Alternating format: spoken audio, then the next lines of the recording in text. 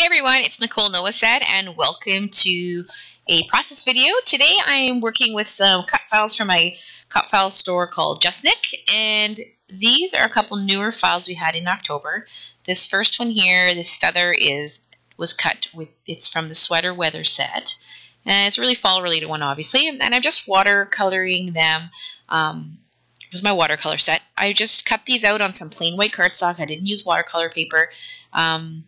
I've had pretty good luck with that actually, so as long as you don't get it super wet, it's probably okay, because this cardstock is American Crafts cardstock and it's pretty sturdy. But again, you don't want to drench it. And I'm just adding some watercolor also to my sentiment, and this is from our Card Sentiments 2 cut file.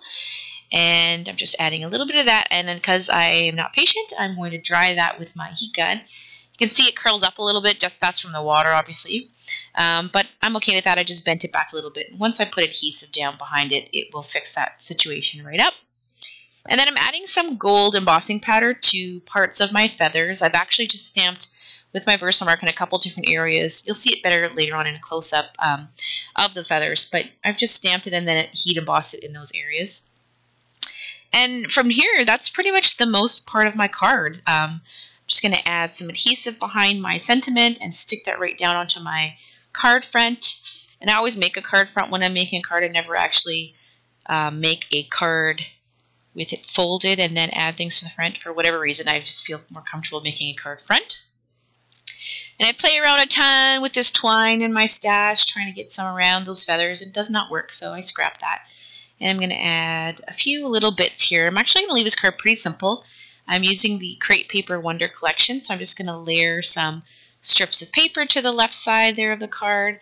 And I'm actually digging into my button stash for some buttons on this page. I loved buttons, and I used to use buttons all the time. I have a huge jar there, as you can see, from IKEA, and it's full of all different kinds of buttons. And I'm actually using a couple vintage buttons I got at a garage sale one day. These are like mother of pearl buttons. They're super pretty and thin, and just some enamel dots, and then bam, that card is done. And I did decide to add a stamped sub-sentiment onto my card, and this is just one of my Jelly Bean Soup stamps. And I just added a little tiny pennant flag there, and that card's done. Now you can see here I have the word everything cut out. That's from our Card Sentiments 1, and I'm at cut file, and I'm just watercolored it in kind of an ombre fashion. So use a little bit of red watercolor, and I just started at the bottom and then let my brush kind of, not quite dry out, but you get the idea, all the way to the top. And then really simple, this is super simple, I'm just adding some strips of paper from my 6x6 paper pad across the card in different widths, and I'm going to just stick those puppies down. And then I want to add that cut file, but I realized the patterns I picked, that one floral is pretty bold, so you had a hard time seeing the word everything.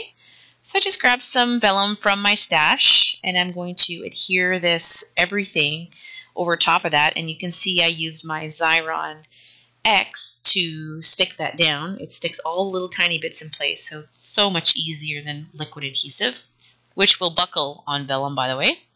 And then I kind of tinker around with a few different letter sticker options, and I choose these Jelly Bean Soup ones. These are the Cut Craft Alpha Beans, and you can't really see them right now, but they did really work well with that wood grain paper.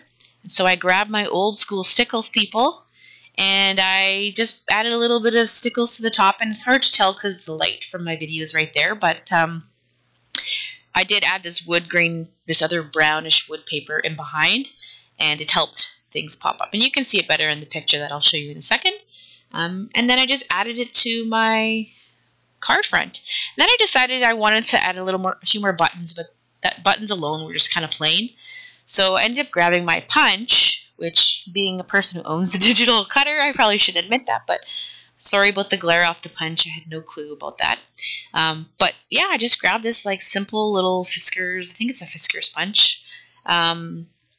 It might not be Fiskars. Anyway, just grabbed it and added a couple buttons to the center and added some twine, and that was it. Just stick them down real fast when you need a card really quick. You know, had I thought about this beforehand, I would have die cut some flowers on my Cameo, but I hadn't thought about it. So once I get the twine, I just stick these down, and then bam, that card's done too.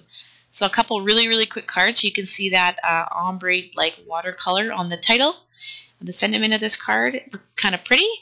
And thank heaven for 6x6 paper pads that everything coordinates and your brain doesn't have to think sometimes.